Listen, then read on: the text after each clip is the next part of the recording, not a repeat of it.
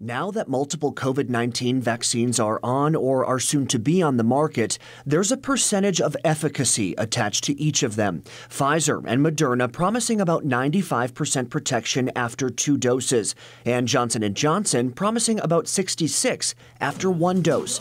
But what does that actually mean? It's not that myself have now 66% immunity. It's more of a population measure. It comes down to clinical trials. People enroll, they're split into 2 groups, some get the vaccine and some don't. And then you just wait over time to see how many infections accumulate in this group versus that group, and you just calculate the ratio between those to see what is the efficacy. Let's go back to that Johnson & Johnson vaccine. At 66% efficacy, it may seem a little low when you compare it to Moderna or Pfizer, but health experts say that's okay. Even when it says that the vaccines are dropped to 66% efficacy, no one in those groups is actually getting hospitalized with severe disease.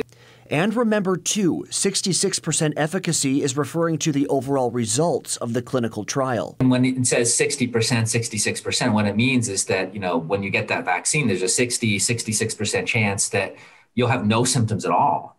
And so then the rest of the group will have at least some degree of partial protection where, you're certainly going to get a lot less sick than you would have if you didn't get the vaccine. We've also heard a lot about those variants of COVID-19 that are popping up around the country. So we wanted to know, how will these vaccines stand up to the new strains? We're looking at maybe a booster and maybe another one after that or something coming down the road. It's not the biggest deal in the world.